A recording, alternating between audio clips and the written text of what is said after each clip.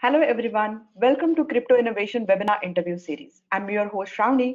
Today we are in part 18, that is season 4, part 2. The topic is very engrossing and the field is evolving. How to keep secrets and use them to secure multi-party computation. The advent of pervasive computation and the internet has resulted in a world in which a vast amount of private information resides in computer and network. How can we maintain privacy of this information while still getting some value out of it? Secure function evaluation, also known as secure multi-party computation or just MPC, allows multiple parties to jointly compute a function while maintaining input and output privacy. In this talk, we will discuss about current real world problems with MPC and related mechanism might be able to help exceptional access to encrypted system for a law enforcement. We will focus on current traceability idea mooted by the Indian government. Before starting the discussion, let me introduce Professor Debayan. Debayan Gupta is currently an assistant professor of computer science at Ashoka University, where he teaches a course on security and privacy as well as an introductory programming classes. He is also a visiting professor and research affiliate at MIT, USA. Before coming to Ashoka, Debayan holds an extraordinary faculty position in the Department of Electrical Engineering and Computer Science at MIT, US, where he taught courses like 6.04 to 6.006, or I mean, these are the nomenclature for the courses. He has a PhD from Yale and bachelor degree from St. Xavier's College, Kolkata. Debayan's primary focus of interest includes secure computation, cryptography, privacy. He also occasionally doubles in number theory, great. So complexity theory, robotics, and machine learning. And rare occasion, economics. He has helped us start a number of companies in India and abroad, and such as holds broad position in number of startups. He also consults for and advises companies on cybersecurity, helping C-suite individuals understand and mitigate cyber risk. Wow, what a great profile, Professor. And welcome to Crypto Innovation webinar series. Stage is all yours. Thank you so much for that very kind introduction. Very overhyped. I hope I'll be able to live up to it. But without any further delay, let me get started with today's discussion. Just a couple of basic housekeeping things. If you have questions, obviously you can put it on the chat and stuff. Depending on how much time we have on how the presentation is going, I might power through certain slides because I'm trying to keep it open to all levels, even though there'll be a lot of technical stuff, but I'll still sort of provide analogies while I'm going along with it. So if you do want me to go back to certain things, just hold off on that discussion until the end of the presentation, okay? And I'll try to leave sufficient time for questions. So let me just get started. And could you confirm that you can see my screen? Yes, we can see the screen. Okay, fantastic. So whenever I talk about anything, really, I like to start by summarizing what I'm afraid of. Like, why am I doing what I am doing? And in this case of cryptography, this particular kind of cryptography, I'm going to talk a little bit about the threat model before we get into anything. And the threat model, again, I'm going to try and keep it accessible. So this will be a little bit wishy-washy, but I'll get into what exactly we're talking about later on. And then I'll talk about semi-honest and malicious and all of that stuff. I won't describe the rest of the points, except to say that at the end, we're going to look at these ideas about backdoors and traceability and all of this stuff. This basically, this idea of being able to audit information, right? Governments wish to audit what we're sending back and forth in some way, shape, or form. And how do you do that while still maintaining some degree of privacy? And it's not clear that you can do that in all cases reasonably. You can do it theoretically, but not reasonably. And we'll get into what that means under sort of practical real world scenarios. And I hope to convince you that while there is some middle ground, one wishes to err on the side of privacy in all of these matters.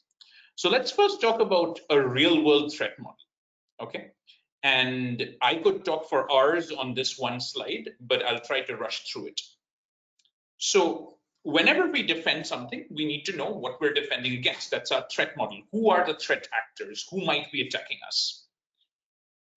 If you're talking about criminals, I think many of you will have heard about the recent FBI and Australian police sting operation with this. It's not even an app, it's an actual phone, Anom. And they caught all of these criminals. What people miss when they read that whole story is the cost of these phones, right? So these criminals, thousands of them, were willing to pay about $2,000 just to grab a hold of one of these phones. And they paid an additional $1,500 to $2,000 every 6 months as user fees. So these are people who are willing to pay the price of on the order of 4 or 5 iPhones every single year to maintain their privacy. I want you to keep that in mind. If someone's willing to pay the cost of 5 iPhones per year to keep their data private, my guess is they're going to be able to do that most of the time. You're not going to be able to stop these criminals from being able to maintain their privacy. The second thing is that a lot of the attacks that we're seeing nowadays are supply chain attacks, right? You're not attacking something directly, you're attacking some other piece of software that is widely distributed. So I'm not attacking your computer, I'm attacking perhaps the updation mechanism of somebody else who gives you software, right? And there's a bunch of these cases. I'm happy to discuss some of them towards the end. What's the problem with the supply chain attack stuff? Well, there was this wonderful paper written 7-8 years ago by Vitaly Shmatikov and some other people. I love the name of that paper. It's called The Most Dangerous Code in the World. And what these guys discover is that, sure, we cryptographers write all of these wonderful protocols and provide these primitives, yada, yada, yada. But when you're talking about the real world, people like SolarWind and Kaseya and all of these companies, they have to get real developers to build these things. And the moment you get there, people make mistakes. If you make your crypto unusable, if all you're publishing are research artifacts and not heavyweight industry-ready code, you're going to get errors. And what kinds? At the time, they found that everything from Amazon's merchant payment system to PayPal's payment systems to Chase Bank's app. JP Morgan Chase at the time, I think, was the largest bank in the world. It still is, I think. First or second largest, whatever. Like, these are not people who are paying chump change, right? These are extremely well-funded organizations with extremely high-quality developers. And the whole lot had messed up. Their SSL stuff was wrong, bunch of other stuff was wrong. Chase, I think, was, instead of having a certificate, it was just sending null values back and forth. And this happens all the time, all the time. So whenever we're talking about hi-fi crypto, it's important to keep in mind sort of what the impact on the real world is and develop systems that can actually be deployed. And the last point I quickly want to make is that whenever we develop these systems within some real world threat model, it's important to look at the legal and managerial usage. And I'll give you some takeaways at the end after we finish this presentation on working with medical data and law enforcement mainly, right? And what we're going to see is that a lot of the time, unless you get your problem description just right, it's going to just remain a paper. And I'm going to talk about some things that I did that seem pretty cool. They still seem pretty cool to me, but they're useless. So I'm going to try and sort of contrast useful and useless things a little bit. I don't know how well I'll be able to do that, but that's the idea. So let's get started. Cryptography is weird in the sense that we have these intuitive ideas about secrets, right? You play, one plays hide and seek when one is a child. And this idea that if you are hidden, you are safe. And once you're outside, you are unsafe. It's core, it's built into us. And so you have this piece of data which is important to you in some way. You encrypt it, you put it in a box and lock that box, and you can't access it without the key. Fine. That encrypted data is now safe, but it's completely unusable. You can't do anything with the data until you unlock it, and once you unlock it, it's unsafe again. And if people want to collaborate, which happens all the time, right? And you want to do a joint computation of any kind, you have to use a trusted third party. So for example, let's say you're using stable matching, which is done all over the place. A particularly good example is the US medical resident matching program, or if you're in Singapore, how students are sometimes mapped to high schools and so on and so forth. You have preference orders from students and universities or medical colleges, and they are matched optimally using Gale-Shapley's algorithm. And there, the way that's done, let's say in the US, it's just like one company in Texas which does it. They just send everything there, they do it, they have all these legal agreements, that's it.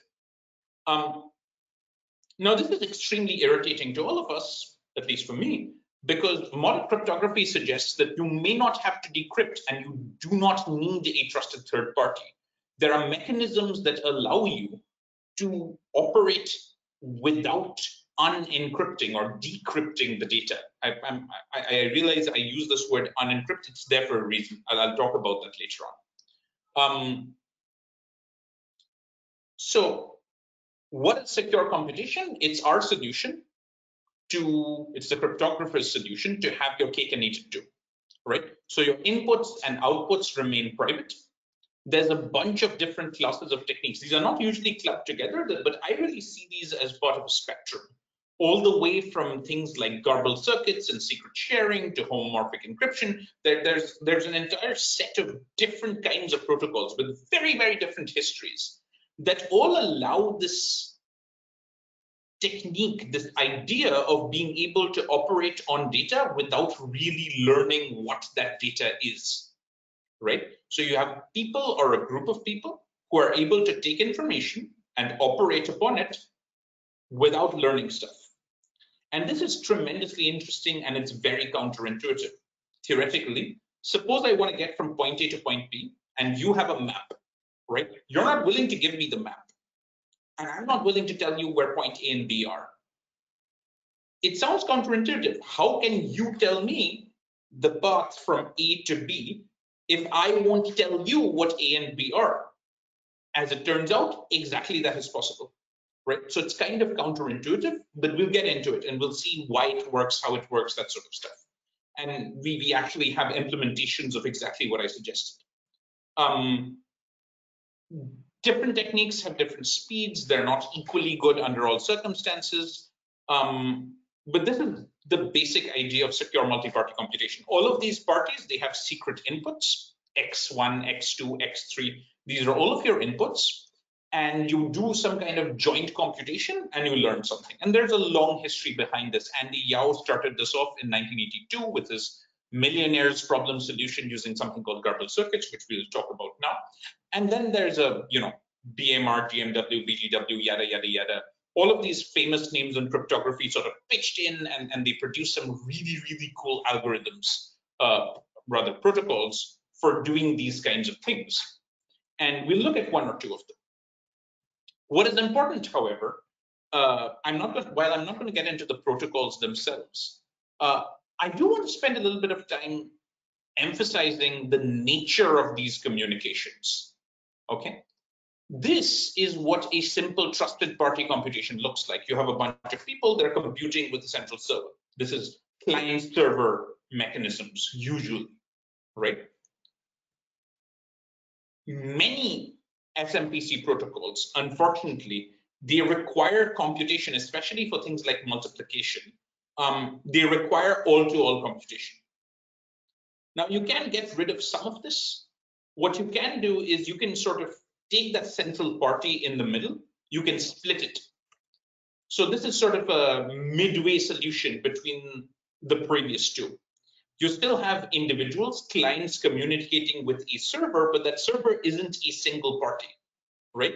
The server has somehow been split into multiple servers such that these sub-servers don't individually know anything, but together they can compute stuff. And we'll talk about how that is possible in a little bit.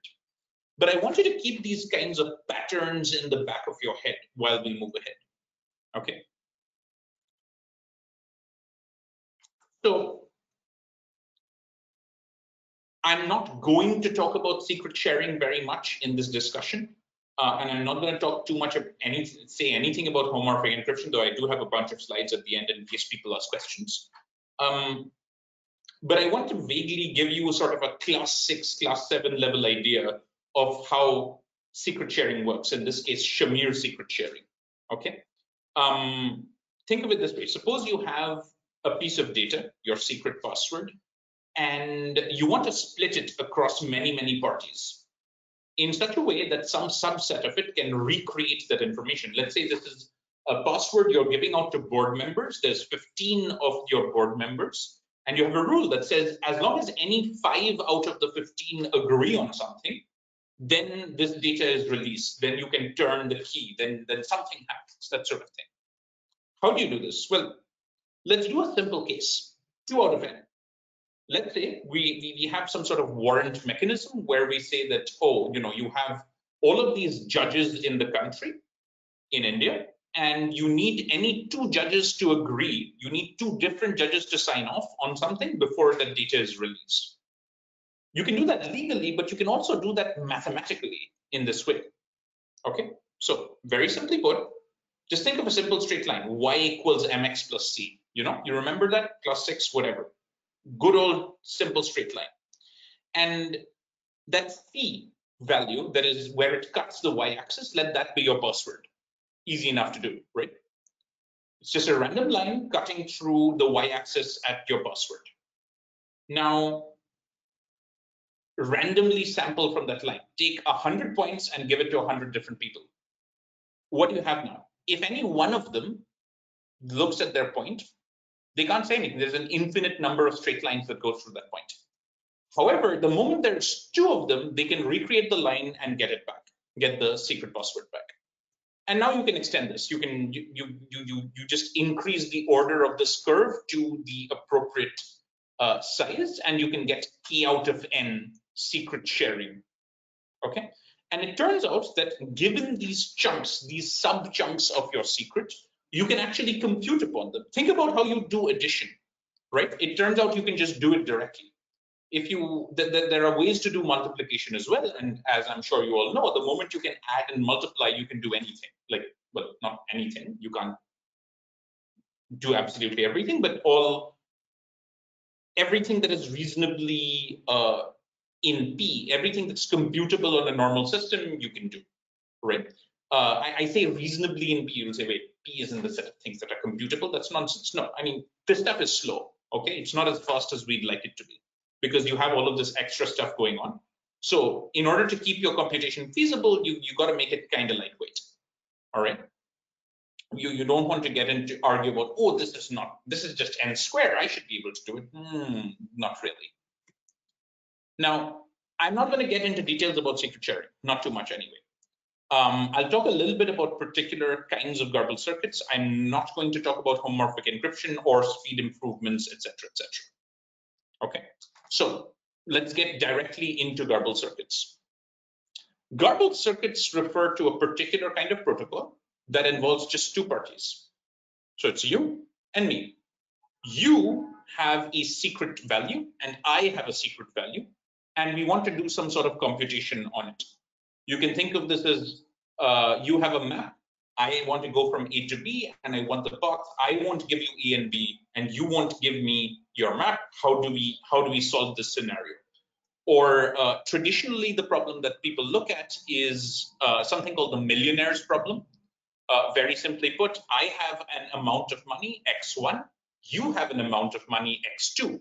We want to check who has more money, but we don't actually want to reveal that value.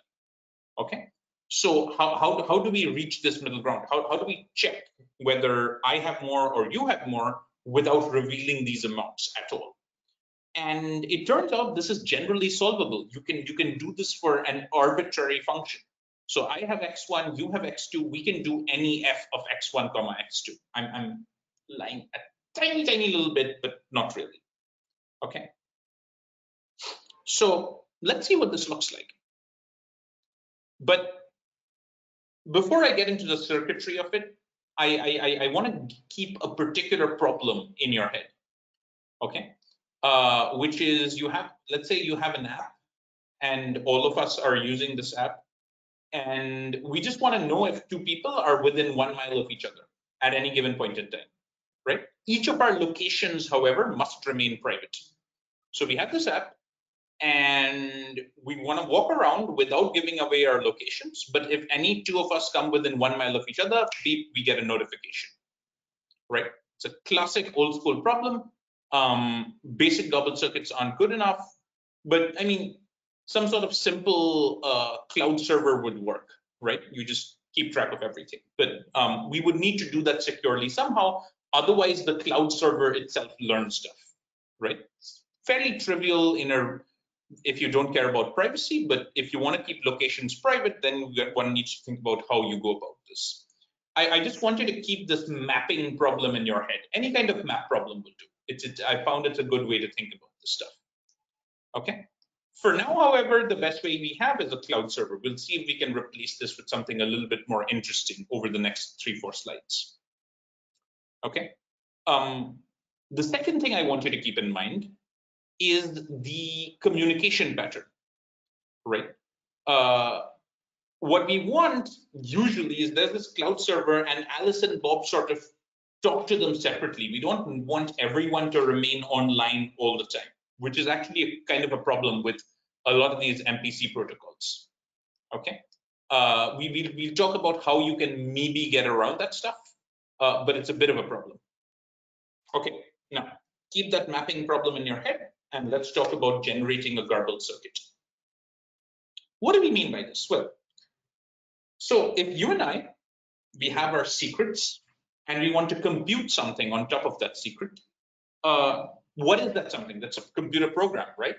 And any computer program you can express as a circuit. At the end of the day, it's going to run on hardware. So you just write it out as an actual circuit, gory gate level stuff, wires connecting gates together. Okay. Let's take a look at one of these gates. I've just called it an AND gate, but I'll make it a generic gate. Okay. So this is some kind of generic gate. It has inputs A and B and output C. And for now, I don't know what C is. So here's what I'm going to do. I'm going to have two parties. One is you, the other is me.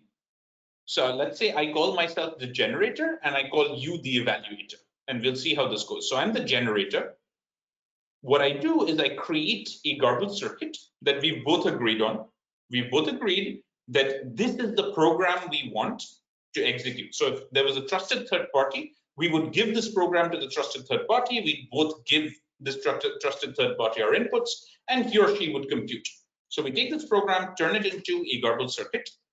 Sorry, we turn it into a circuit first. And just looking at this gate, all I'm going to do is I'm going to create 4 different keys. Okay, these 4 keys, let's call them very imaginatively, A0, A1, B0, and B1, simply represent, the corresponding values of A. So I'm just generating 4 random numbers. I'm not doing anything clever at this point. This is literally as stupid as it sounds. I'm just generating 4 random numbers, right? So I've generated these 4 random numbers, A0, A1, B0, B1. What I'm going to do is I'm going to encrypt C0, the first row, with A0 and B0. Now you can take a hash of the concatenation or whatever. This is just sort of the simplest thing you can do. Okay. The second row, I'm going to encrypt with A0, B1. You begin to see the pattern here. Okay. So each row, all I'm doing is I am encrypting it with a different combination of A and B. Okay. Now this E0 has nothing to do, it's just a random number that I've generated. I'm just mentally saying whenever the value of A is 0, I'm going to encrypt the corresponding output with A0 and so on. So I've generated these 4 numbers, I encrypt each row with the corresponding values, and then I just permute this column, this final output column C, because if I send it in order, it's very obvious sort of what's going on, right? So I've just encrypted all of these, and at this point, I'm going to send it to you, okay? So what have I done? I've taken this gate, I've encrypted the output of the gate with different combinations of two values, with A0, B0, A0, B1, A1, B0, and A1, B1. So you get this table. The table that you get looks something like this. You don't know what these values are. You know that the form will be something like this. In reality, you don't actually send all four values, etc., etc. There's plenty of optimizations you can do. This is sort of the stupidest thing. But you get these four rows. It's very interesting. You don't know what to do with this stuff. Now, what I do is, suppose my input is A0. Suppose my input was 0. I just send you A0. I just send you half of the key. And so you still can't decrypt anything, but you sort of have half of the key required to do so. At this point, I'll tell you what this oblivious transfer thing is in one slide, but essentially there's a crypto trick that we pull where I hold out two things, sort of in the Morpheus style from the Matrix. I hold out B0 and I hold out B1, and you can pick any one of the two. You can take B0 or B1. What's interesting is I don't learn which one you took, and you don't learn anything about the other one. Okay, so we use this technique called oblivious transfer, and let's say your input is 0, so you manage to get B0 from me without me learning anything about which value you actually took, right? So once you have this, you simply try unlocking all the rows, and you'll only be successful in one of these cases, right? Let's say there's a header or something stupid. I mean, this is not what you do, but you'll be successful in only one of the rows. Why? Because only one of the rows was encrypted with A0, B0. The other three were A0, B1, A1, B0, and A1, B1. So you can't actually decrypt any of the other rows successfully. You only manage to decrypt the output of that one gate, which is amazing, because what is that output? That's the output of that gate. That's the value of C after evaluating that gate, right? So what you've done is you've successfully evaluated the output of a gate in such a way that you didn't learn what my input was. I just sent you A0, right? You don't know whether A0, this number that you got, is actually connected to 0 or it's connected to 1 from my input. And I didn't learn what your input was because we went through this oblivious transfer protocol, right? Nevertheless, at the end of it, you get the output of this gate. You can sort of bootstrap this in a way that you only do this for the first for the first layer of the circuit, and everything else you can do locally. But it's a really powerful technique. This obviously works if everyone's honest, right? In terms of the oblivious transfer, this is something by Claudio Orlandi and Chao. And it's a clever little protocol to do this oblivious transfer thing that I talked about. I won't get into it. It's pretty simple. But the point of the matter is you can do this, right? You can take a gate. I can garble or encrypt the gate in such a way that you can't tell what's what. I send it to you. I send you part of a key to ungarble it, and then you use oblivious transfer to get the other half of the key that you need, and you only get the outputs that you need. You don't get anything else, right? You are not able to get anything about what my input was and so on and so forth. Now, it's important to note that this is obviously limited by what you learn from the output itself. If my function f that I'm computing is the sum of our two values, then just learning the output by definition reveals my input, right? So we can't help that. But beyond that, everything else, the system reveals nothing. So if you want a comparison, the ideal case is God turns up and you and I both give our inputs to God and God gives us the outputs, right? So if my garbled circuit technique is as good as God, then I'm happy, basically. So that's what we're trying for in this case. So that's the basic background of the of this particular protocol. I think I have another 15 minutes. Great. I'm not going to get into the oblivious transfer bit of it. Just trust me, it works. There's 10,000 different ways of doing it.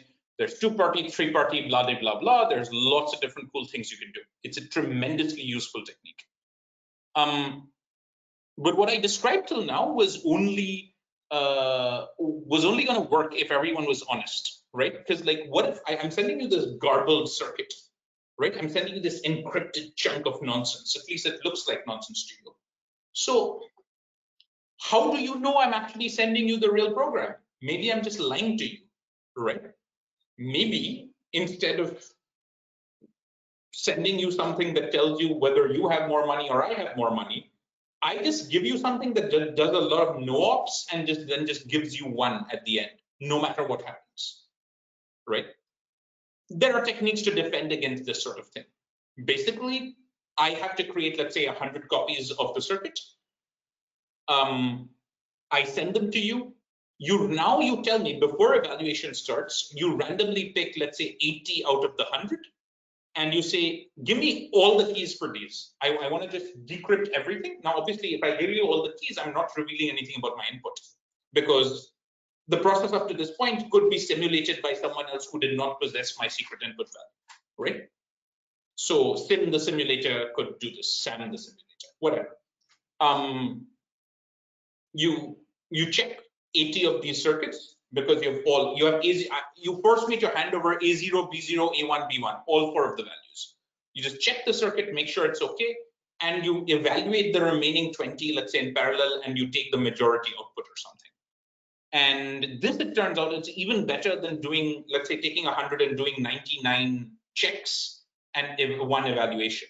It's actually better, mathematically speaking. Some very clever people, much cleverer than I, figured out the probabilities with these. And generally, you want to do around 80 checks and majority of the remaining 20 in parallel.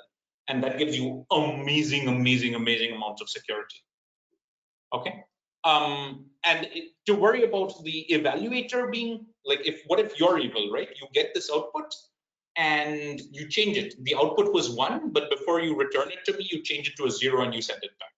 Well, easy enough. Within the circuit itself, you have a signature or something else, right? Essentially, as part of my input into the circuit, I send a secret key or something, and it encrypts or just XORs or does something else just before the output. And so you have no way of messing with the output, because the output is encrypted or signed or something, right? And so I'll get a signature or an encrypted thing that you can't see. Of course, this doesn't guarantee fair release, because you could just abort, right? You could just turn it off and then I can't see anything. But nevertheless, you won't be able to lie to me under these scenarios. Okay, so that's the basic background in garbled circuits. But let's go back and think about this privacy preserving proximity example that I discussed. Right? You have all of these users, and we want to make sure that one party's leaving does not stop the protocol.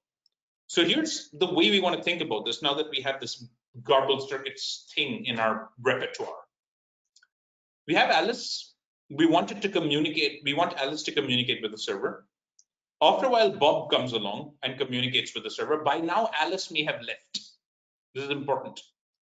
What we need is some way to save encrypted data. The cloud obviously isn't allowed to learn stuff. I mean, they can learn that maybe Alice logged in and Bob logged in and so on, but they're not allowed to learn Alice's location or Bob's location. And we need some way to send encrypted data across time, right? Because Alice and Bob are not going to be online together. Otherwise, we could just do a standard garbled circuit protocol.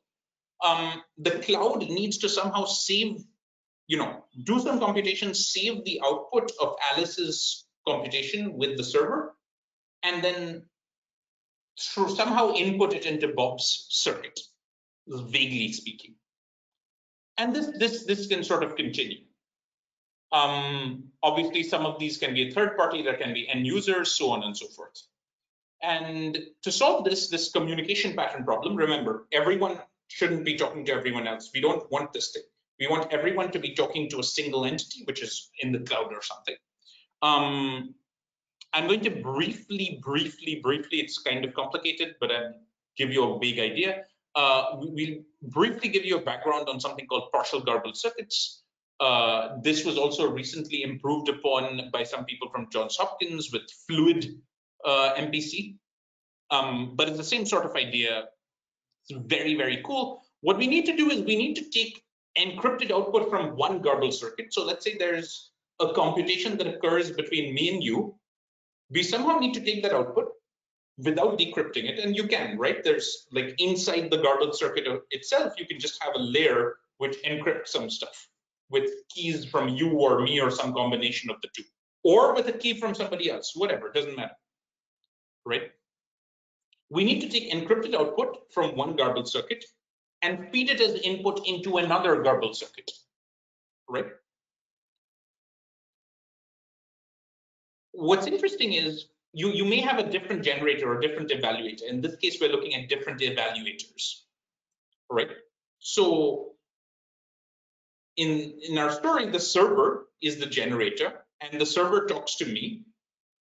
And after a while, I leave, and now the server needs to talk to you. Now, what it needs to do is somehow take some output from our discussion that just occurred and feed it as input into the next layer, right? Now, this seems both easy and hard, because if we had a trusted third party, this would be trivial. Because, you know, if the output is encrypted using the server's keys, then the server can just decrypt it. If it's encrypted using my keys, then how does the next person unlock it? It's a weird scenario, right? It's a usual scenario. How do you give information to someone else and let them use it without revealing that information, right? It's the same problem all over again. What do we want to do? We want to take, if you did have a trusted third party, what would you have done? If you had a trusted third party, you take the encrypted output from the first computation, from the first garbled circuit computation. Let's say that includes my location or something. And you decrypt it and re-encrypt with new keys and send as input into GC2, into the second garbled circuit, in some sense, right? Why do we need this encryption in the middle? It's because otherwise the server can see it, because you're storing it at the server. Well, we do have a way of jointly computing a function without requiring a trusted third party. So what I described to you is we have a garbled circuit. We're going to do another garbled circuit computation with the server sort of joining both of these. And if we had a trusted third party in between these two computations, you could have solved this. You could have taken the output from the first one and encrypted output. You could have re-encrypted it, and you can do this. Re-encryptions are possible without this, right? You can use failure encryption and so on and so forth. But what you would have done, you would have re-encrypted it in some clever way and put it into the second circuit. But we have a way of avoiding a trusted third party in these situations. It's called a garbled circuit, right? So it turns out that you can actually solve this problem by adding a layer, essentially, to the first circuit, to the end of the first circuit, and another layer to the beginning of the next circuit. And what you're doing is you're sort of computing this garbled circuit over time. Now, it's not quite as simple as my analogy. There's some worries about how these transformations occur and so on and so forth. For various details, there's a paper available on partial garbled circuits in ACM CCS. Do go look it up, shameless plug. But it's a pretty interesting technique, and it has some pretty cool ideas about how to do cut and choose in secure ways. Because you remember that thing I said about sending multiple circuits through? And how you can choose some of them to evaluate and some of them and so on to check. Well, if you're doing multiple computations, then what happens, right? Because if I say, okay, you're going to check the first circuit and you're going to evaluate the second circuit and so on and so forth, it's the same ones have to be checked and evaluated of these different subcircuits for the entire future, right? It turns out you can use the same kind of oblivious transfer technique to get around this. You basically choose a check key or an evaluate key, and you use an oblivious transfer, so you never know which one you have. The server doesn't really know it. And for subsequent rounds, it's passed on through in an encrypted fashion through that circuit itself, right? I don't want to get into the details of it. It involves some group encryption policies and so on and so forth. But what's interesting is this stuff works reasonably well. We managed to get it to run on cell phones, so it works on thin clients and so on and so forth. You can actually check without revealing your location. So this is not some sort of just pure theoretical tool. We have it running on cell phones. I actually used a bunch of my students recently. We have a full sort of compiler linked garbled circuit runtime. We'll be releasing it soon. Hopefully, some of you will check it out. Runs on your browser, very easy to implement whatever programs you want. What I'm trying to convince you of with these slides is that, yes, it's true that this isn't very widely used yet. All right, as far as I know, it's seen like a random usage. Colleague of mine, Abhishalat, used it to. We worked together to look at these college sororities in Virginia and how they did their some of their internal protocols during rush. There's beetroot farmers in Denmark who've used it. It's very weird. It's not really well used. The only place where some of this stuff is really being used is, of all places, in Estonia. There's a, what's their name? There's a company called Cybernetica AS.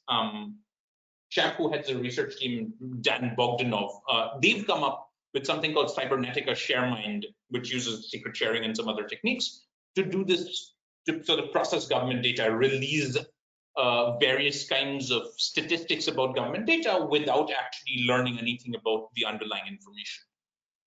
Very, very good for transparency, very cool stuff. And I'm really hoping that over the next few years, more governments and more companies begin using these things. But for that to happen, we'll need to solve some of these so-called non-technical problems. And yes, that quotation is sarcasm, right? One of the biggest problems I see is that whenever I tell someone to use this stuff in a real company, they tell me that, okay, can you give me a measure of how much this will improve stuff? What's the trust model? And here's the problem with the trust model. If I'm doing business with you, we already probably have a contract, right? We already probably have some kind of legal mechanism set up in order to share information. Now I come along and I tell you, here's this newfangled MPC technique, you're gonna throw me out. You're gonna be like, this works, this is easier. Can you get, this is by the way, the first question you'll get every single time. Can you guarantee that your thing won't be broken if a quantum computer attacks? It's like, I don't want to get into that discussion. But lawyers don't really trust such mechanisms. I've tried working with various people, and the second question I get asked after the quantum computer thing is, okay, suppose this gets broken, do I get to blame you? At which point my department admin quietly sort of ushers me out of the room, right? This idea of on whom the liability falls when you're using these sorts of things, the fact that we're mainly dealing with research artifacts, really buggy compilers and IDEs, a lot of the code out there doesn't work very well. Like I'm working right now on something, basically something called homomorphic secret sharing with output verifiability. It's called VHSS, verifiable homomorphic secret sharing. And there's a paper which has been peer reviewed. It's been out for a few years, professes to do blah. You read that paper. I do this with my students. I get them to read these papers and just implement everything. And very quickly we find out that, oh, the paper assumes that you can solve discrete log, right? That you have x and g to the power, you can sort of get g to the power of x and reverse engineer it. It's ridiculous. One of the core assumptions is that the clients can do discrete log while the adversary cannot, that sort of thing. So there's a lot of really buggy stuff in there, right? So while I've sort of really talked up all of these achievements we cryptographers have made, there's a lot of stuff that is both theoretically buggy and technically buggy. A lot of code that is produced isn't well maintained. There's a huge switching cost because it doesn't work with developer workflows and so on and so forth. Another similar sort of plug. We've tried to solve some of this by writing compilers. This is my little contribution. There are many others who've done so. There are some really amazing compilers out there. This Frigate is a few years old, but there are some other people also who've written some amazing compilers. So you can basically write your code in something like C or Python, and it's going to compile stuff into secure code, that is, into code that automatically can run these kinds of multi-party computation protocols. And they're usually very, very good. Our hope is that over the next 4 or 5 years, we'll have companies come in and do more of this stuff and build really industry-ready compilers so that developers don't need to learn crypto, which was the lesson we learned from that most dangerous code in the world paper, that you really do not want to have developers learn crypto. You want systems so that developers can simply, excuse me for a moment. Please call me at some other time. Sorry, someone was calling me incessantly. I apologize. Now, when you have a proper system where the developer doesn't need to think about crypto, to me, that's when you've succeeded, because then they can focus on their job and not ours. But under the current circumstances, what's it good for? The answer is certain types of options, certain types of general applications, like sort of calculating people's average salaries and so on and so forth. Certain scenarios like military and banking and stuff like that, where you need to avoid trusted third parties. So, if you have, laws are not preventative mechanisms, right? A law against murder doesn't prevent murder. It just says if you get caught, you get into trouble. So you can't do that with the military. You can't say, oh, my information, you stole my information, grr, and the other military is going to laugh at you. So you need preventative systems, not retributive systems, right? Not after the fact. And in those cases, that kind of works. So I'm going to spend just 2 more minutes before I go to questions on one major problem, which is this idea of traceability, that law enforcement needs to know stuff about us. And there are various solutions suggested, mainly some kind of backdoor, right? This is a quote from the former Prime Minister of the UK. There are various problems, operational ones. How do we build them? The moment you have any kinds of keys or special backdoors, they become a very good target for hackers. If we produce these systems, let's say Signal and WhatsApp and so on and so forth, they build in these backdoors, and I'm a criminal and I know Signal and WhatsApp have these backdoors, then I'll just use some other service. So then the only people suffering from a lack of privacy are the law-abiding citizens and so on. And then how do you deal with the sovereign nature of the problem, with the global nature of the problem? Different countries will have different laws, and then how do you deal with all of that? In this particular scenario, I'm going to give you a sample, simple solution to a problem that we've been discussing, traceability. And I'm going to try and argue sort of where the gap is. It's not in the crypto, really. So I'm assuming everyone's heard of the traceability issue going on. Basically, the Indian government has said that we want to be able to trace communications made by someone, right? So if Debayan goes and reports a message sent to me, and I say that, hey, here's this message, it says blow up parliament, and the government wants to be able to trace it back to the original person who sent it, vaguely speaking. So let's come up with a very simple protocol. This has loads of problems with it, but it's sort of a 1-minute version. So let's say there's a service provider, SP, that's what it stands for. And what Aisha does is that she registers with the SP using an OTP. And there's a public-private key card. There's a public verification key and a private signing key. And this public verification key is uploaded to some link. And that link doesn't tell you anything about who uploaded the key. It's just a public key, right? And now the service provider takes Aisha's phone number, which has been verified using an OTP, using Shamir secret sharing across n different servers, one with the judiciary, one with law enforcement, one with someone else, and so on and so forth. It's the phone number is shared, right? So the service provider doesn't actually know itself that, okay, here's a public key. Who does it belong to? Signal, WhatsApp, these people don't know. It's just sort of broken up across n servers, but they just have a link to this public key, and that link is sent back to Aisha. So Aisha, when she sends a message to Bindu, she sends a message. She signs the message with her private key, and she gives a link, that link she just got, where that public key resides. Now Bindu gets this message, and Bindu knows that this message M is signed by somebody. Doesn't necessarily know who that person is, but it's signed by whoever uploaded that particular public key. Okay. Bindu forwards to someone else, someone else, someone else, someone else. Eventually, let's say it comes to another person, Chanda. So Chanda gets message, signature, and link.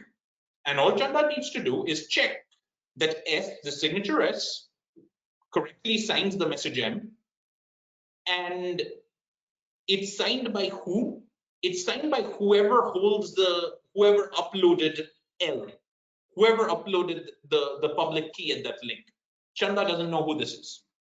Now, Chanda, if she goes and reports it to the government or to law enforcement goes to the service provider, Signal, WhatsApp, whoever, and then, if the judiciary and whoever else, the secret shared subgroup agrees, they simply retrieve it, recreate the phone number, and then you have some semblance of traceability. And this more or less satisfies the basic requirements that one wants from these kinds of systems, right? What's the problem?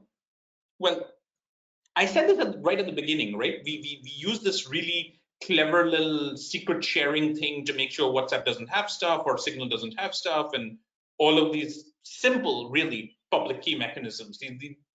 This is not a clever protocol, okay? It takes 5-10 minutes to come up with. The problem is that, first of all, you have to be very, very suspicious whenever someone suggests a single solution to every problem. Whenever I tell you I have something that will solve child sexual abuse material, protect against terrorism, protect against, that's when you have to be worried, because these things are usually dealt with. The kinds of people committing these crimes are very different, and they are dealt with in very different ways. So the problem is, against whom are we defending? Who are the threats? Who are the threat actors? What is our threat model? And if it's criminals, or if it's terrorists, or if it's pedophiles, the problem is, it is trivial to get a phone number that does not belong to you, right? I pay 100 rupees, 300 rupees, I can get a +1 or a +4 phone number. And that's it. You can't trace me. I can forward to whoever I want. I can get that. I can get these burner numbers trivially easily. And then it doesn't matter how many signatures or whatever else you have, right? Besides getting it's not even the phone. I don't even need the phone number. All I need is a single OTP. So I walk up to some dude on the street and I say, hey, I need to make a phone call. Can you give me your phone? Here's 100 rupees. I take their phone, register on WhatsApp, get the OTP, I delete the message. There you go. And now that person will get blamed for whatever I do. Cost me 50 rupees, 100 rupees. How much does it take to borrow a phone like that? Nothing. So, like, until you can actually tie this OTP'd verification to a human being, this stuff doesn't work. Where does it work? It may work for fake news. For spreading fake news, you may be able to trace it back a little bit.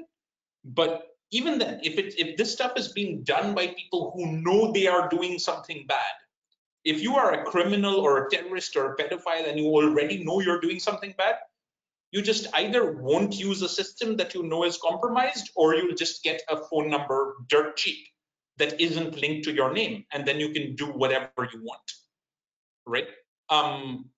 So I think, like this protocol, people will come up with many, many cleverer protocols much better than my stupid one.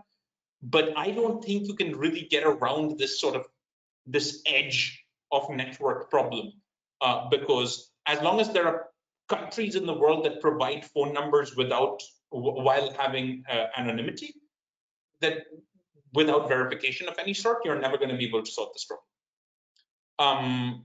But yeah, I'm not going to talk. I've run out of time, so I won't talk about the bandits case. But I'll just stop presenting at this point, and maybe we can discuss some questions if you have any.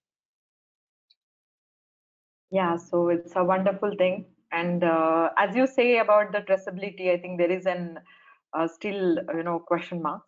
So let's see, there are a couple of questions by the audience. So I'll pick them for you. First one is by Amit Guba. Professor Debayan, could I connect with you? Why? Because I am interested in security, privacy, platform development. Please check. He has given some, like his email, this website Oh, address. if people want to connect with me, please do so. It's just you can contact me at firstname.lastname@ashoka.edu.in, or you can do firstname@mit.edu. I'm always available pretty much. I don't really sleep. Okay, so can Diffie-Hellman be used only used for key exchange and not encryption or decryption? Diffie-Hellman is a key exchange protocol. Yes. Okay. I mean, you can use a variant. So if you take Diffie-Hellman and sort of separate it in time, you can look at something called El-Gamal encryption. If you're interested in sort of how you can convert something that kind of smells like Diffie-Hellman into an encryption technique, do look up El-Gamal. But El-Gamal also uses Diffie-Hellman to basically turn it into a public key crypto system. It's the encryption system within it doesn't really have anything to do with Diffie-Hellman. Yeah, so can we defend our money online theft and stealing by cyber attacks on mobile? I mean, it's a huge problem. These kinds of cyber attacks are only going to increase in time, but I think the solution to this isn't software, okay?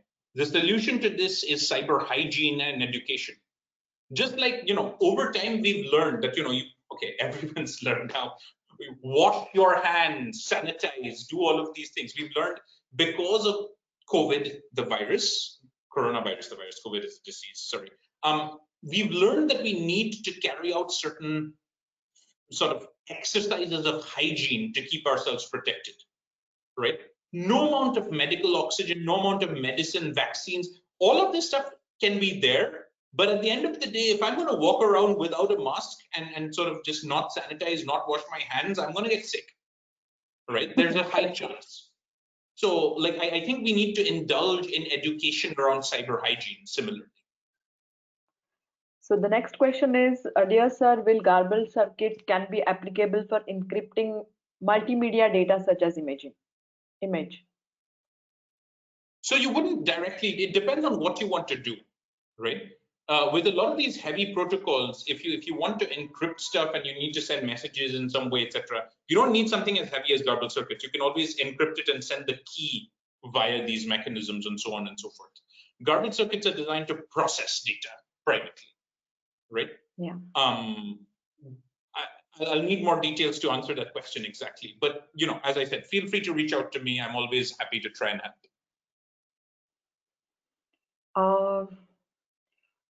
Encrypted, but they did send, or maybe you send portion of your location, so they can be assembled somewhere and used to determine what the distance gap was between locations.